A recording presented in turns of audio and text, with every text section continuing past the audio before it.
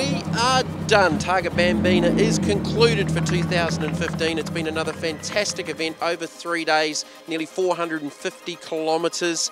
We've seen a few struggling along the way, but out of it, our 3 category winners. Congratulations go to the Insta.com Modern Four-wheel drive all-comers winner Glenn Inkster. Just about a faultless display with him and Spencer Wynn sitting alongside in their Mitsubishi Evo.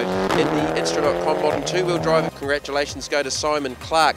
A great effort this afternoon, took advantage of Rob Darrington falling off, but Simon was applying the pressure at the time. And in Middleman Classic two-wheel drive, the win did go in the end to Bevan Claridge. He managed to survive the last stage with an ailing diff, his second for the day, taking the victory from Barry Kirk-Vernand. So that's it for 2015 from Bambina, but up next we've got the main event. We look forward to bringing that to you a little bit later on in the year. Check out the website www.targa.co.nz for details.